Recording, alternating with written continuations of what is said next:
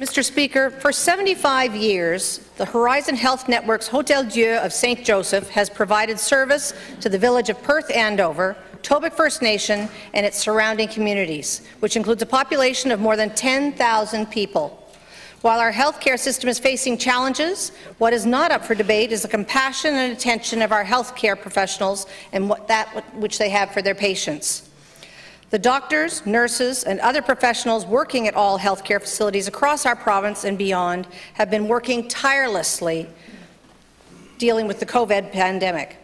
Mr. Speaker, the Hotel Dieu Hospital in St. Joseph is no different, but every spring they deal with the annual threat of flooding. No matter what the spring freshet brings, usually a fair bit of stress as we watch the water rise, the care of patients is always their first priority. As the MLA for the area and someone who has required medical care on occasion for myself and members of my family, I offer a heartfelt thank you to everyone involved with the operation of the Hotel Dieu St. Joseph.